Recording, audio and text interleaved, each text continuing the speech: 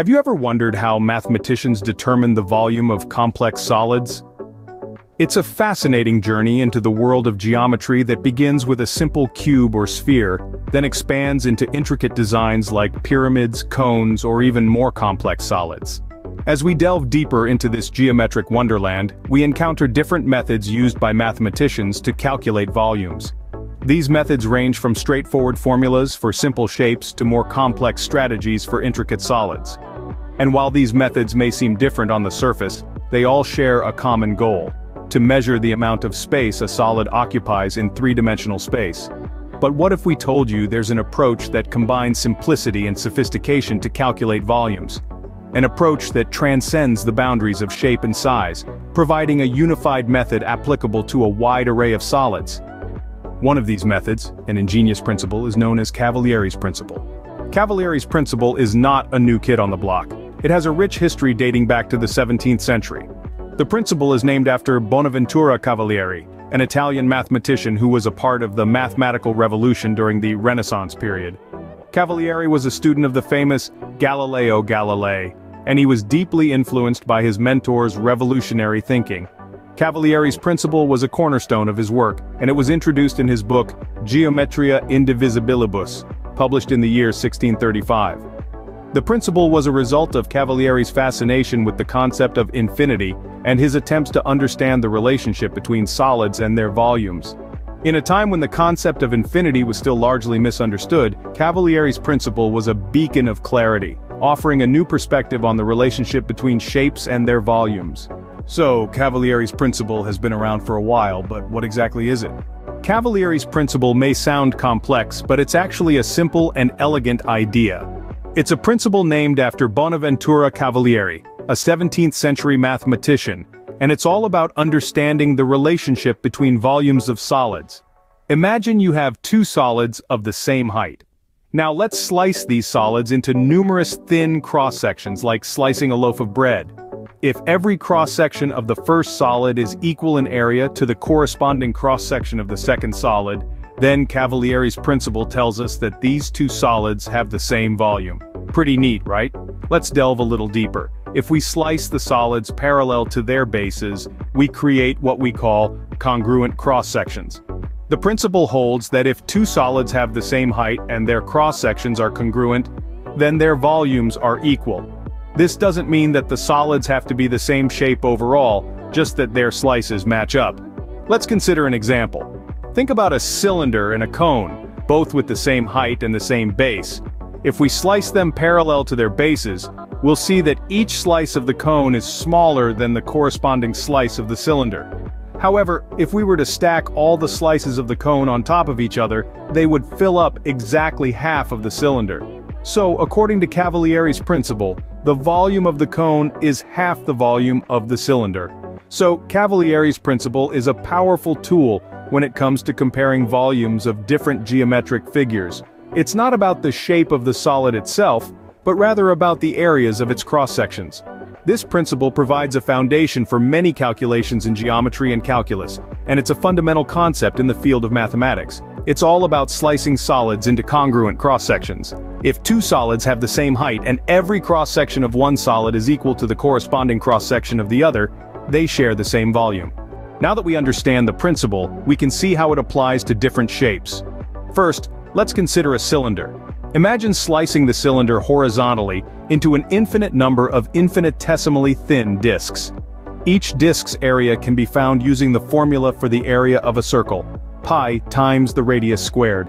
By adding up all these areas, or more accurately, integrating over the height of the cylinder, we can find the volume of the cylinder. This is a direct application of Cavalieri's principle.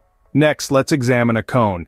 By the same logic, we can slice the cone into tiny disks. However, these disks will not be the same size. They will decrease in size as we move up the cone. The area of each disk is still pi times the radius squared, but now the radius is a function of the height. Integrating over the height of the cone, we again find the volume.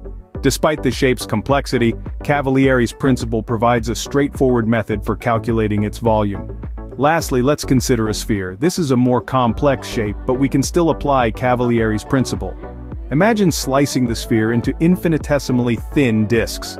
The radius of each disk will vary depending on where in the sphere the disk is located. The area of each disk is still pi times the radius squared, but the radius is now a function of the height from the base of the sphere. Integrating over the height of the sphere, we can find the volume. Again, Cavalieri's principle simplifies what would otherwise be a complex calculation. In each of these examples, the shape's volume is found by adding up the areas of many infinitesimally thin slices, a concept fundamental to Cavalieri's principle. Whether dealing with a simple cylinder or a complex sphere, Cavalieri's principle provides a powerful and effective method for determining volume. As you can see, Cavalieri's principle is a powerful tool for calculating volumes. But Cavalieri's principle isn't just a theoretical concept, it has practical applications too. Let's dive into a few areas where this principle really comes into play.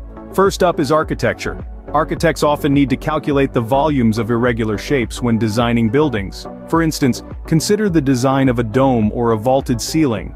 These are not simple geometric forms, but Cavalieri's principle allows architects to calculate their volumes accurately, ensuring that their designs are both aesthetically pleasing and structurally sound. Next, we move to the field of engineering. Engineers frequently encounter complex shapes, particularly in the realm of fluid dynamics and heat transfer. When designing a car, for example, engineers need to calculate the volume of the vehicle's fuel tank, which might not be a simple geometric shape. Here, Cavalieri's principle helps to determine the optimal size and shape to maximize fuel efficiency. Now let's talk about computer graphics. Did you know that Cavalieri's principle is used in the creation of your favorite video games and animated films? Computer graphic designers use the principle to create realistic three-dimensional models. Whether it's designing a character or creating an immersive environment, the principle aids in calculating the volume of complex shapes, making the digital worlds we enjoy more lifelike. Lastly, let's not forget medical imaging. In CT scans and MRIs, cross-sectional images of the human body are taken and then later reconstructed to form a three-dimensional image. This wouldn't be possible without the help of Cavalieri's principle.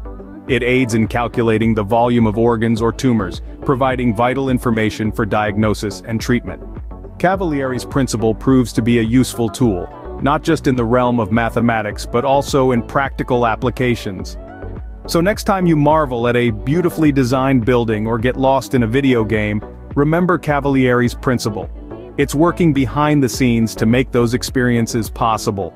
Cavalieri's principle is more than just a neat mathematical trick. It's a fundamental concept in geometry.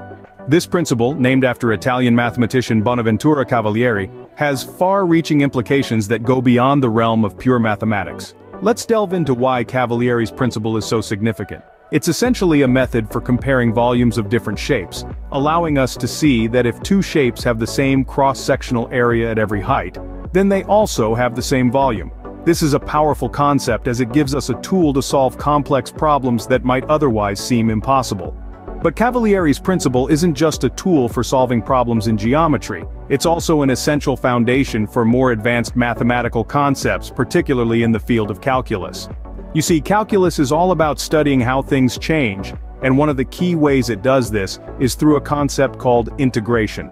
The principle of Cavalieri is a precursor to the concept of volume integration in integral calculus. It provides a way to understand the idea of slicing an object into infinitesimally thin sections, summing the volumes of these sections, and thereby determining the total volume of the object. This is a fundamental concept in integral calculus, and it's all thanks to Cavalieri's principle. Beyond mathematics, Cavalieri's principle also plays a significant role in various scientific fields.